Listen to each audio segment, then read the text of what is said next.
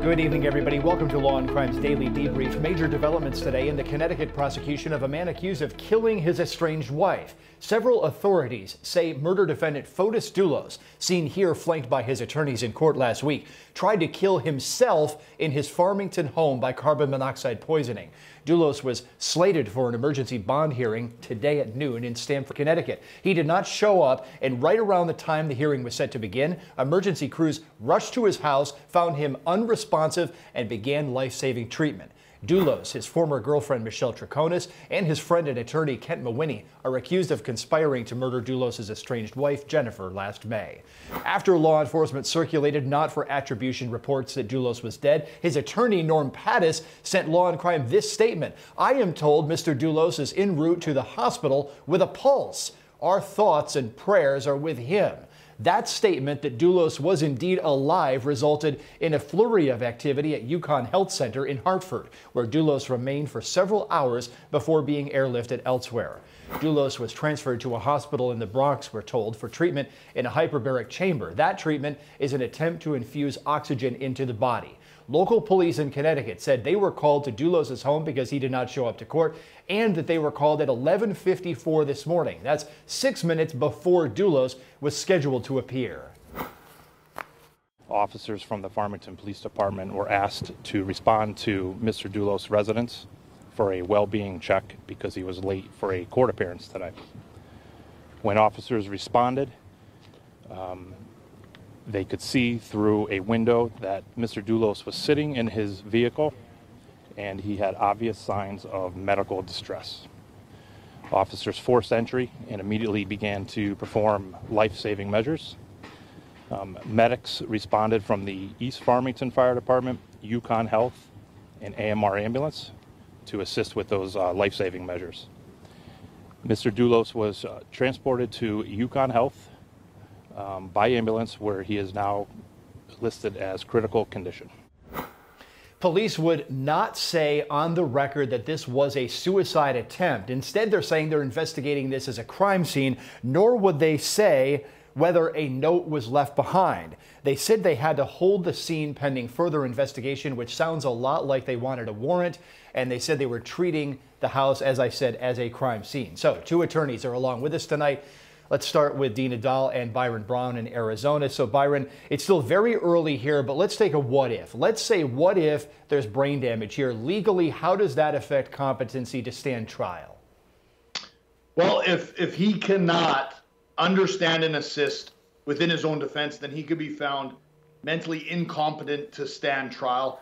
So it'll be interesting to see whether this plays out, because Dulos has appeared to me to be a little bit of a slippery fella. So he may take this as the time to try to feign mental incompetency, or whether in fact he really is mentally incompetent, or maybe we just see him come out of this unscathed and everything marches forward as is. So it'll be interesting to see how this plays out over the next couple days, weeks. Oh, exactly. And under Connecticut law, multiple experts can indeed examine someone for competency. Dina, it seems to me that if this is a suicide attempt, then it will come into evidence against Dulos' consciousness of guilt potentially, assuming that the case marches along. Do you agree or disagree? And how might the defense counter that?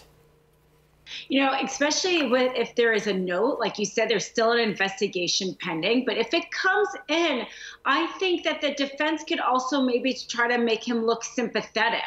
I mean, there are children in this case, and the tragedy is here. The mother is disappeared, and the father here really almost died. It sounded like they had a hard time reviving him. And that could be sympathetic as well. If I were the defense attorney, I would use that. Exactly. The defense could turn around and say, hey, look, we've been saying that he's being wrongfully accused, and this is the pressure he's under. So that may change the tactics going forward. Byron, last question. Dulos now scheduled for a bond hearing tomorrow. Even if he can't be present, is there absolutely any chance he remains on house arrest at this point?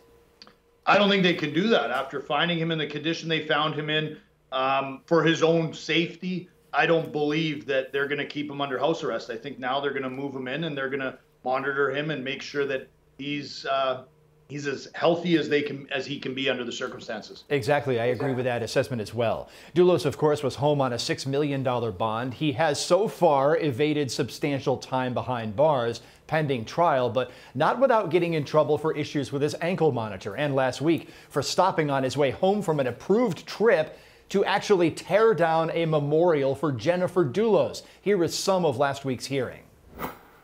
This is no ordinary memorial. If I lived there, I would rally and have community all be invited to put memorial right on Fotis' house. Everyone should yell, "Justice for Jennifer."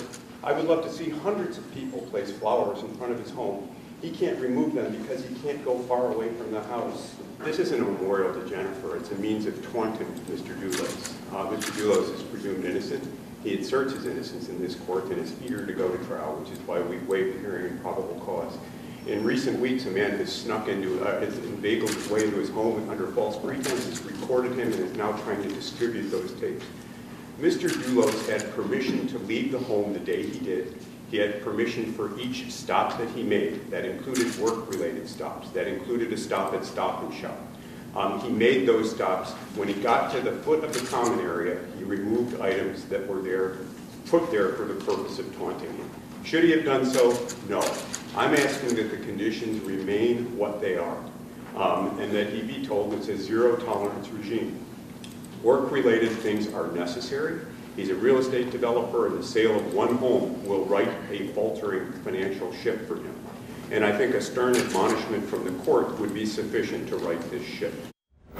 The judge, recall, last week said, no, this is strict house arrest, no work trips, despite the financial situation. You heard rumblings there that it may be precarious for Fotis Dulos, and perhaps some of that is what led to the emergency hearing today, the medical issue, and that hearing being rescheduled until tomorrow. Let's head now to New York, where we heard testimony to bolster those witnesses who have accused former movie producer Harvey Weinstein of sex crimes. The judge is allowing extra state witnesses because the defense attacked the credibility of previous accusers. My colleague Jesse Weber has been inside that courtroom for us. After the powerful testimony yesterday from Miriam Haley, who accuses Harvey Weinstein of performing a forcible oral sex act upon her in 2006, it was now up to the state to corroborate that story. They called Elizabeth Enton, a former roommate of Miriam Haley. She first recounted the time that she herself was introduced to Harvey Weinstein at an event at Cipriani's. She said that Harvey Weinstein put his arm around Miriam Haley, pulled her in, and said, "This is the hottest woman I know." She then recounted when Miriam Haley called her and said that Harvey Weinstein burst into their apartment. In a comical moment, she discussed how Miriam said that their dog chased him around the apartment and that he was afraid of it. In fact, after court, Harvey Weinstein was asked by reporters, "Are you afraid of chihuahuas, Harvey?"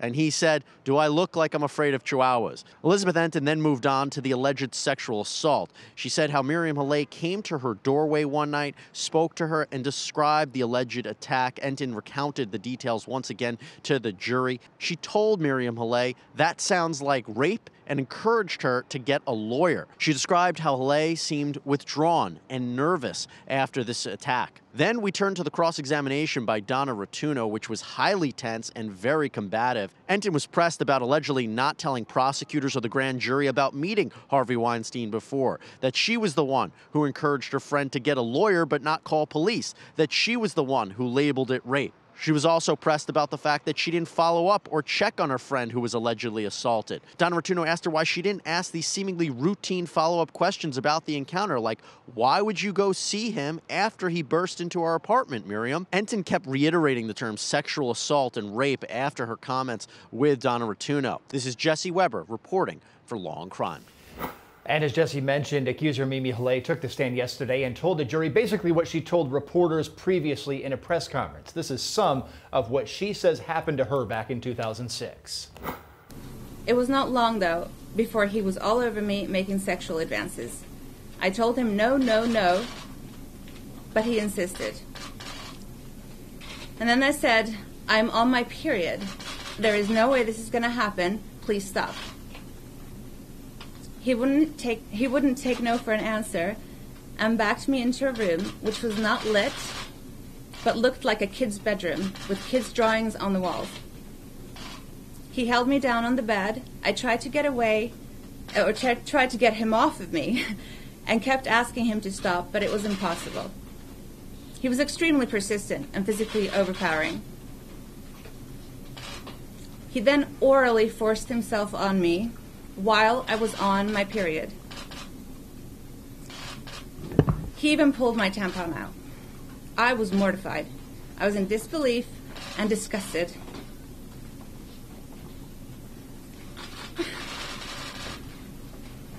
I would not have wanted anyone to do that to me, even if the person had been a romantic partner. I remember Harvey afterwards rolling over onto his back saying, "Don't you feel we're so much closer to each other now?" To which I replied, "No."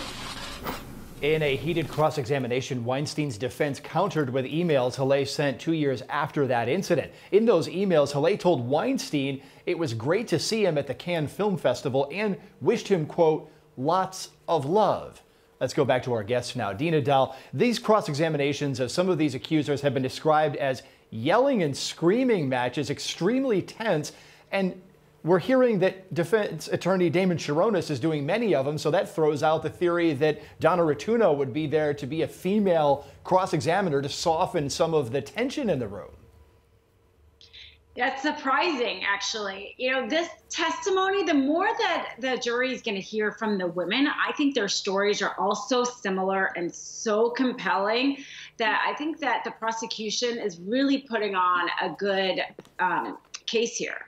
You know, a lot of people are saying, hey, look, so many of these people are stacking up now against Weinstein, including unexpected witnesses, Byron. If you're the defense in this case and you keep needling at witnesses and the judge says, well, I'm going to let other witnesses come in to bolster the testimony, ultimately it seems like that tactic could prove to be fatal.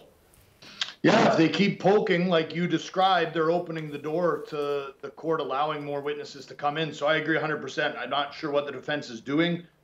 The approach sounds to be off-putting. I think if you're a jury listening to these combative back and forths with women who have allegedly gone through some horrific events, I don't think they're going to curry any favor with the jury either. Good insight from our panelists tonight. Attorney Gloria Allred representing some of Weinstein's accusers. She's also representing several women accusing deceased millionaire Jeffrey Epstein of sexual assault. She reacted outside of the Weinstein courthouse today to a federal prosecutor's report that Britain's Prince Andrew is refusing to cooperate with the investigation into Epstein. Allred says Prince Andrew can expect a subpoena in her civil lawsuit should he step foot in the United States. He could simply authorize his lawyers to accept service of our lawsuit and anyone else's lawsuit against him, rather than going through a long, drawn-out process whereby we end up serving him. Could you see yourself serving and him? he's, you know, essentially what appears he's doing is just stonewalling. The National Transportation Safety Board has released video of its investigation into the chopper crash which killed NBA star Kobe Bryant and his daughter. Bryant, who was 41, and his daughter, who was just 13, both died over the weekend, along with 7 others when their chopper reportedly made a climbing turn and then a rapid dive in mountainous, foggy weather. The NTSB footage shows investigators examining the twisted wreckage from the ground and from drones in the sky. The aircraft was reportedly owned by Island Express Helicopters of California. The company states on its website that it goes above and beyond the minimum FAA safety requirements, far exceeding certain air carrier standards. Yet, an attorney who handles aviation tragedies tells the Law and Crime Network that his first instinct is that this crash involves pilot error. Here's how the NTSB summed up what it found so far. The helicopter transited the Burbank and Van Nuys airspace at 1,400 feet and proceeded south, then west. The pilot requested flight following to continue to Camarillo, but Southern California TRACON advised the pilot that they were too low for flight following. Approximately 4 minutes later, the pilot advised they were climbing to avoid a cloud layer. When ATC asked what the pilot planned to do, there was no reply. Radar data indicates the helicopter climbed to 2,300 feet and then began a left descending turn. Last radar contact was around 9:45 a.m., and is consistent with the accident location. And still ahead tonight here on The Debrief, the defense has rested in the Florida trial of a man accused of killing his mother and his brothers. The defense tries to refute the state's timeline and attacks the suggestion that the defendant was somehow involved with witchcraft. That testimony is after the break.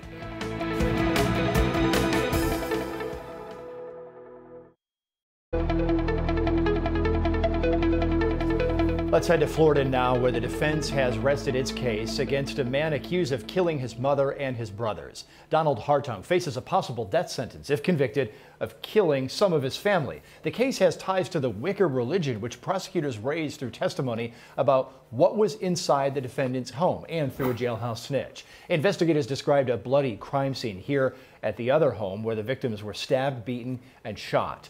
Authorities say the defendant went here for dinner and was seen leaving the night they say the killings occurred. The defense called an expert on the Wicca religion to refute the law enforcement suggestion that maybe Wicca beliefs played into the killings.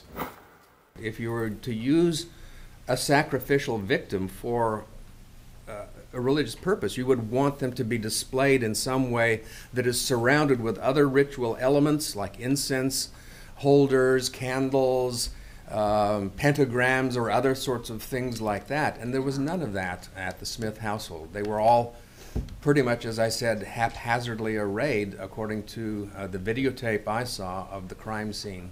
And it was also alleged in the interview that the covering of the bodies had something to do with the Wicca religion. That's not true. There's no aspect in which an offering or something that is used in a ritual would necessarily be covered. I mean, the whole thing is to expose it to the divine and to bear witness to the act. So why cover up something that you are doing for ritual purposes? It just doesn't make sense. The defense called its own forensic pathologist to contest the time of death. Recall the state's theory is that the victims died after dinner on July 28, 2015, and that a neighbor saw the defendant at the scene leaving much later than usual. The bodies weren't found until July 31st. The chemical process of rigor mortis is going to be at least slightly accelerated by the obesity and the clothing on top of the men. So the 36-hour range is actually very reasonable. So I've got body temperature that's taken me out into at least 24 and likely as much as 36 hours. I've got rigor mortis that's taking me out into the 36-hour range as well. Those two are highly consistent, and hence my estimate that their postmortem interval is likely at least 24 hours and could easily be up to around 36 hours. When would that put to death? 5:30 p.m. on the 30th. You go back another 12 hours, now you're into the 5:30 a.m. on the 30th. So we're going back into the 30th. If you stretched it even farther than where I was comfortable in what I just described to you, you'd maybe be getting into late of the 29th. And that's at least a day before the state says the defendant was at the scene. The defense pathologist faced cross-examination about his estimates and gave a quick retort when he was asked the standard cross-examination questions about how much he's getting paid to testify for the defense. Before today, I have just about 20 hours in. And what's your fee for testifying today? Given that I came yesterday, I think we were doing a flat 10-hour trial day. And what's the fee? The same $400 an hour. I don't differentiate that. So right now you're at $12,000? I'm at about $12,000, having worked on the case for 14 months and haven't been paid yet. Yes, sir. A lot of time spent on time of death in your testimony, and I think you were pretty clear. A lot of different variables. Correct? Yes, sir. And that's why you kept qualifying your answer as an estimate. Correct? Yes, that's all it can ever be, is an estimate. You can't sit here and say within any degree of scientific certainty that it occurred on the 29th at 10 o'clock, on the 30th at 9 a.m., on the 28th at 7 p.m. I can't give you with scientific or medical certainty any estimate that gives you a precise hour and date, although the third example you gave, going back to the 28th, is outside the range that I testified to. And a crime scene technician who took the stand for the state was called back to testify again. The defense wanted to know why she did not swab for DNA at several key places, including a thermostat. The room temperature may have affected the temperature of the bodies and influenced the determination of the times of death of the victims. I went back to her room, yes ma'am. I didn't go in her closet. Okay, you photographed the entrance to the closet? Yes ma'am. But you didn't actually walk in there? No ma'am. When you photographed the entrance to the closet, did you see a safe anywhere? No ma'am.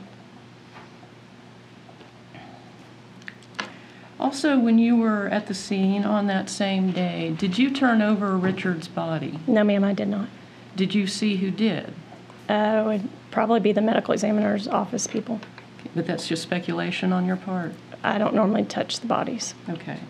There were over 400 pieces of evidence that were collected. Did you change gloves after you handled each single piece of evidence? No, ma'am. Did you fingerprint that thermostat? No, ma'am. Did you swab it for DNA? No, ma'am. Do you know who turned down the temperature on that thermostat? No, ma'am. Okay, let's jump in with analysis one last time here. Dina, we've got this defense expert on the stand saying that deaths happened about 1 to 2 days after the defendant was seen leaving the scene under these allegedly mysterious circumstances. Is that enough for reasonable doubt?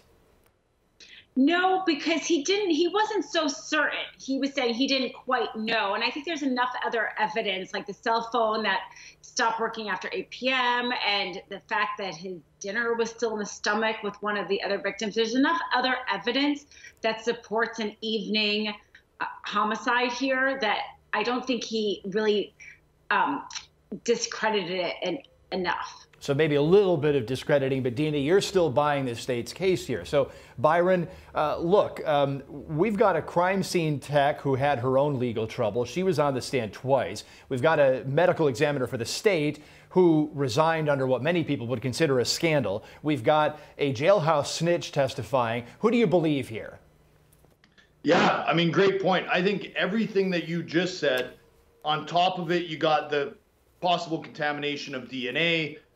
You have his DNA not on the hammer, which is supposedly maybe the murder weapon. Mm-hmm. So I don't know if one of these things in and of themselves creates reasonable doubt, but I think you put them all together and the defense could have done a successful job. Exactly. Yeah. Hey, we're out of time, folks. We'll see you back here tomorrow on The Debrief.